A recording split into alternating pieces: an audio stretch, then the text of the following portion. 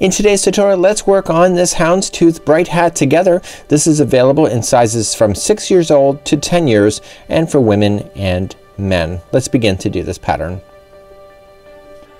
Welcome back to the Crochet Crowd as well as yarnspirations.com. I'm your host Mikey. Today we're going to work on this Houndstooth hat. This is the child size version. I've already filmed the tutorial, but this is what it looks like at the very end of this tutorial, and it turned out really quite interesting. It's not a hard thing. I thought it was going to be a lot harder.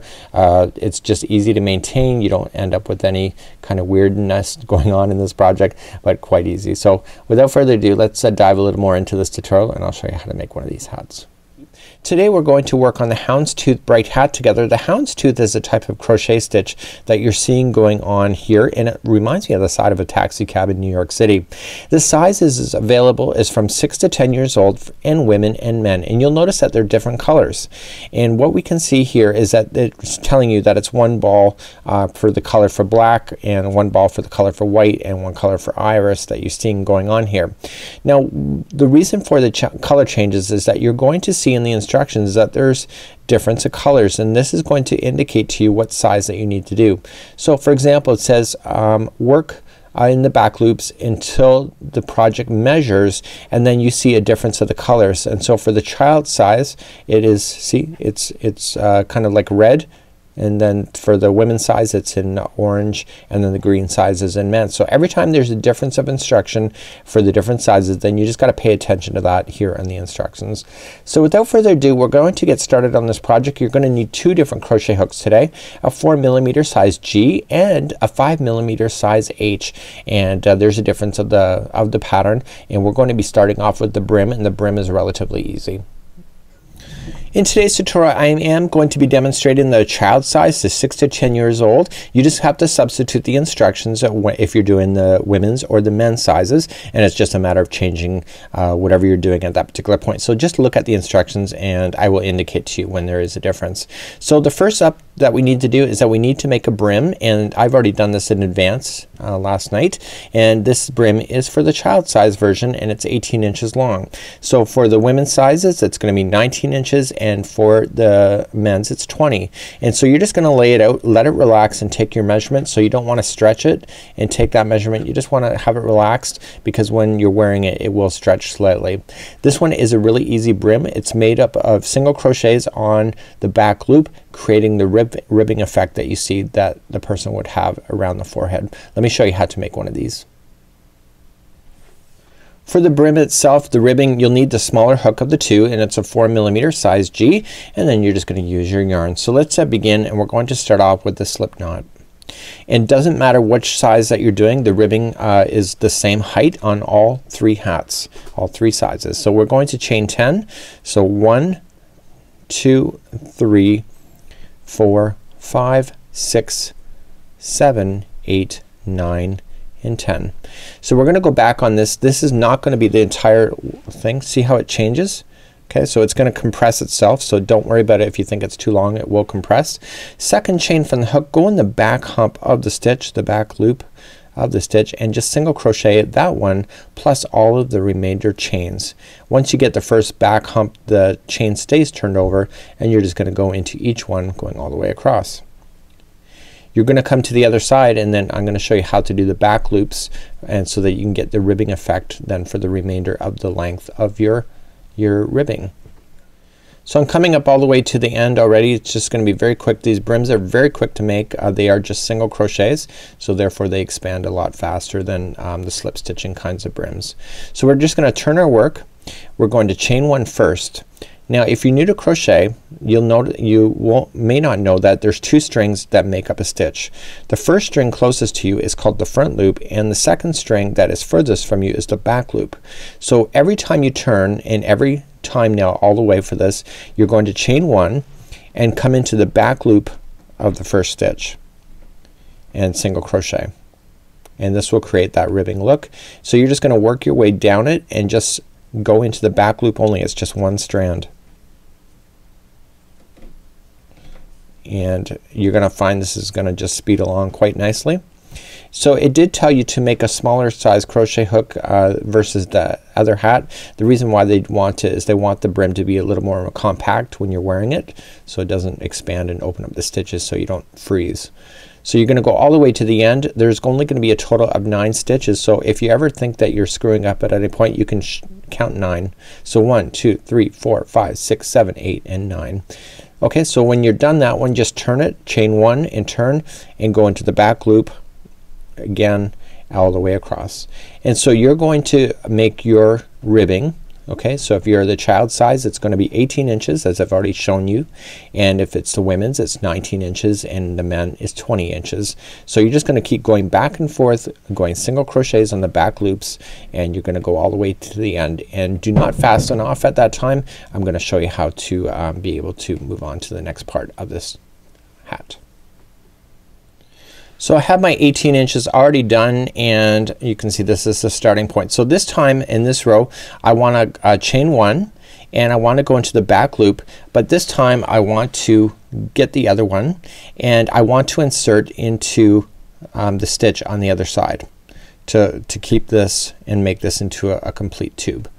Okay, so we're just gonna slip our single crochet. So I'm gonna go into the back loop of the first one, and I'm gonna go into the complete stitch of the second. And so I'm gonna do that all the way across, and what this is going to do is going to join it so that the brim is one complete round unit. Like so. So that's not hard, right?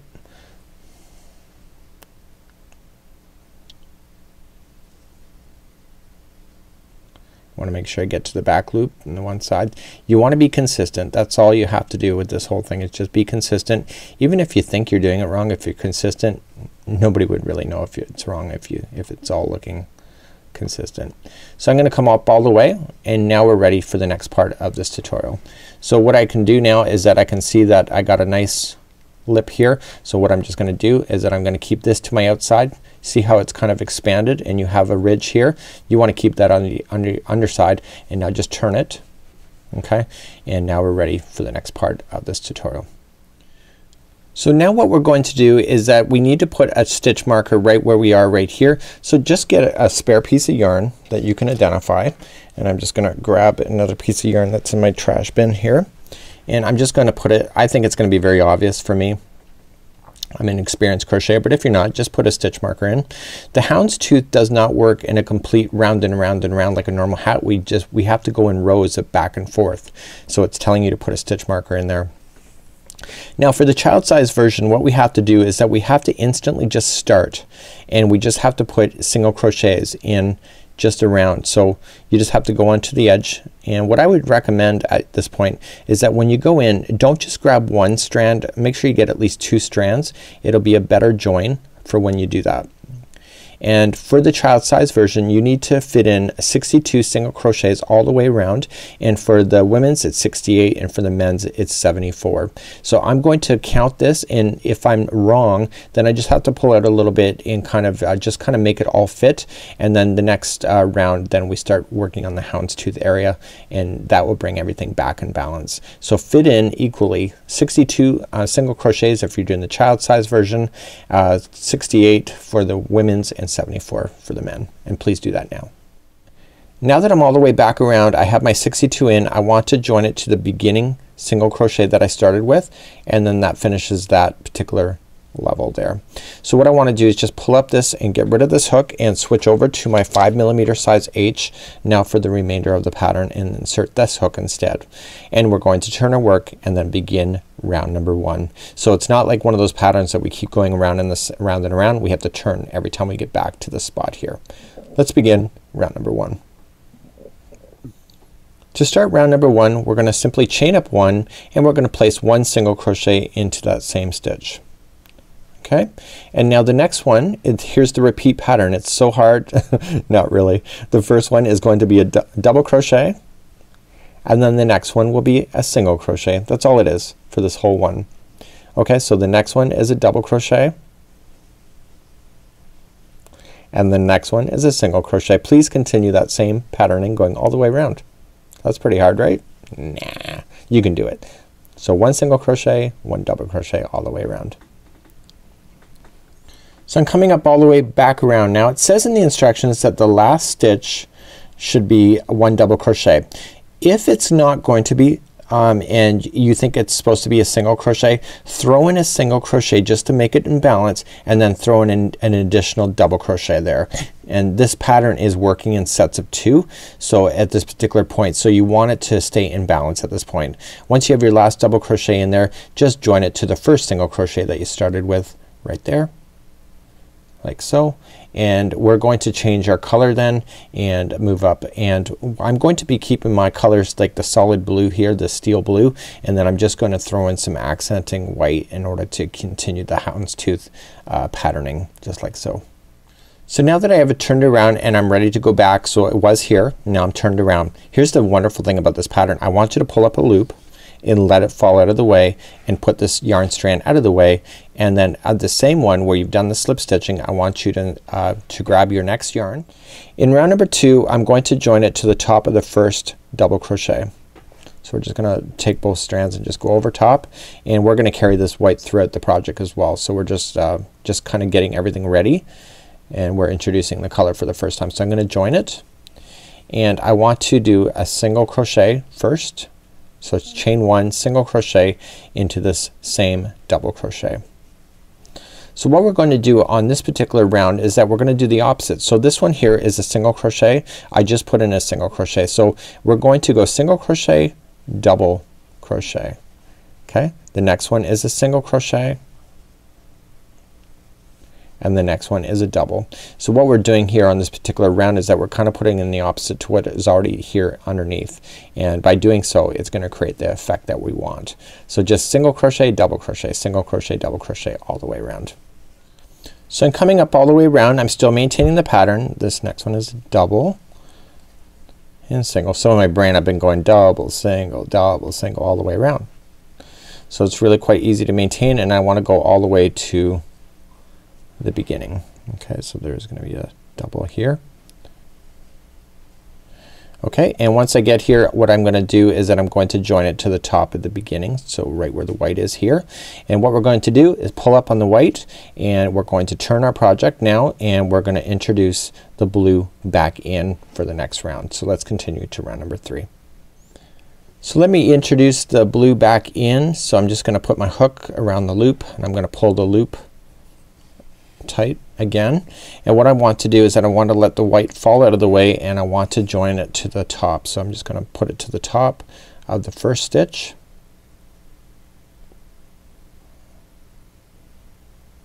Okay, so I'm just going to join it in, and now I want to continue this pattern like we had. So we're going to chain 1, and we're going to single crochet into the first one, and then we're going to double crochet into the next. So this whole round for number 3 is again what you already know, is just single double all the way around.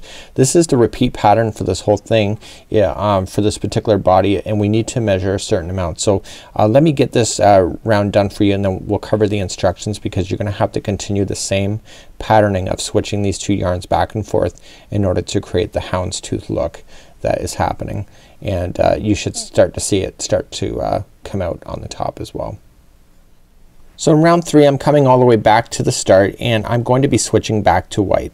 So this whole houndstooth area here has to be a certain height before we can move on to the rest of the hat. So we're gonna have to do that first before we can move along in this tutorial, and all it is a repeat of these of the patterning that you see. So once you get all the way back to the start, you're going to join to slip stitch to the first single crochet that you started with, pull a loop, and let's get our white ready again to move up. So what we're going to do then in this particular section here is that we have to just repeat exactly. So we pull up a loop, chain 1, 1 single crochet into the first, 1 double single, and I need you to get this houndstooth area to a certain height.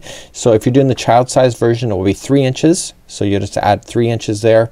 Women's is 3 and men's is 4. So you just take your tape measure and just do the same section until this band here all measures the same that it's asking for in the pattern. So it's either 3, 3, or 4. So continue to do that, and when we come back then we'll start doing the upper part of this hat. Just before I ask you to move on, just hopefully you didn't click off, I'm going to pull out this last slip stitch. Do you see how the yarn is on the outside? I want to carry the yarn so it appears on the inside. So whenever we go to do a slip stitch, make sure that this yarn that you're about to start in the next one is on the inside of the hat. Therefore you won't see it carrying up on the outside of the hat. So that's just something I just noticed. So I'm gonna pull this loop up first and then grab the white to move up to the next round. Okay, so it just makes it easier for you to be able to follow. So make sure you turn your work first and then begin the next round. Okay. So I'm back, and just a few moments ago I left you here. It only took me, I would think, about 20 minutes to get this far. It didn't take very long. This is 3 inches here, and now I am ready for the next part. Now the next part, according to the instructions, is that we change the color, and you will notice in the pattern that it had a different color top. That's up to you. I'm gonna carry across the blue anyway for myself, but what I want to do before I do anything is that I want to finish off the white. So I'm just going to just take my time, and I'm gonna worry about that afterwards. So I'm just going to pull up the loop here of the white that I just finished, and I'm just going to kind of just pull it through the loop just to secure it, and I'm going to use a darning needle at the end just to kind of secure it into position at this point. So now what I want to do is that I want to move up. So it says to break this color too and to change it to a different color. I'm going to keep it the same. I want a blue. Keep it really kind of masculine, and it's just a personal preference, but if you want to change it to a third color, that's completely up to you. So let's move along and let's continue for round number 1 of the top part of the hat. So let's continue, and I'm going to chain 1 according to the instructions in the first round of the body, and it says does not count as a half double crochet here and throughout. So I'm gonna do the first one, just wrap the hook going in and half double crochet. So we have to do 5 in a row. So that was 1, 2, 3, 4, and 5. And then according to the instructions it says to half double crochet 2 together. So we're gonna put 2 together in the next one. So what we have to do is just wrap going into the next one, pull through, wrap going into the next one after that, pull through. You have 5 loops on your hook, wrap and pull through all 5, and that just made 2 stitches into 1. So the repeat pattern on this one is 5 half double crochets in a row if you're doing the kid size. The adult size is 3 for the women and 1 into the next. Okay, so it really varies on this one. So 1, 2, 3, 4, and 5, and then the next 2 are together. So wrap in, pull through, wrap in to the next one after that, pull through. You have 5, pull through all 5, and then begin again. So 5 half double crochets in a row, and then the next one will be 2 together. Continue to do that all the way around. So I'm coming up all the way back around. The final 2 stitches are going to be half double crochet 2 together. Okay, and then I know, so I'm just going to join that to the very first half double crochet. Remember that chaining of 2 never counts as anything. So this time we're gonna continue to go in the same directions like a regular hat at this point, and let's move on to round number 2, 3, and 4. They're all the same for those rounds. Okay, rounds 2, 3, and 4 for all sizes are the same. We're going to chain 2, does not count as a half double crochet. We're going to half double crochet into the first one, and we're going to half double crochet into each of the stitches all the way around. So we're not subtracting or anything on this particular round, and nor are you going to be subtracting on anything on round 3 and 4. So please do all 3 of these rounds. So this is rounds 2, 3, and 4 with just 1 half double crochet into each of the stitches all the way around. And I'll meet you back here and we'll start round number 5 together. So we have to start off number 5 right. So we have to chain 2, so which I've already done. And for the child size it says that we have to half double crochet in the next 2. So I'm gonna just do this one.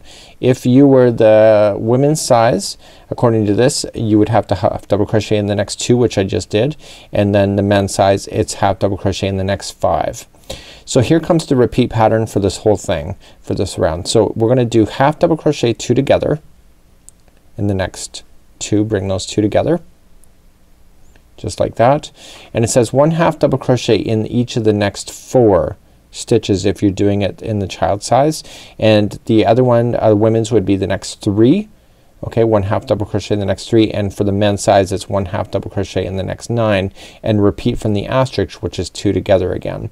So this is the child size version. You may want to look at the instructions for the size that you're working on to clarify for yourself. So for the child size it's 4 half double crochets in a row, 2, 3 and 4, and the women's size was only 3 of those, and the men's size was 9, and then it's 2 together.